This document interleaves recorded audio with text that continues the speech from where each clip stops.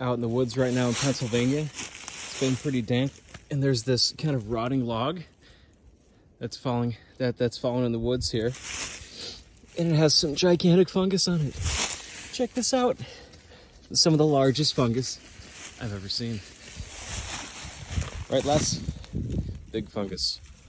So the fungus that Royce and Lass found here is the Latoporius sulphureus, or also commonly known as the chicken of the woods. When this mushroom is alive and well, it is yellowish in color, but as we see here, it is white and brittle. This means that it was bleached and it is at the end of its shelf life. You can find this fungus in Europe and North America. It gets its name chicken in the woods because, well, it tastes like chicken. Royce can actually go back to this spot, and if he's lucky, he will find fresh chicken in the woods, which he can then pick and eat.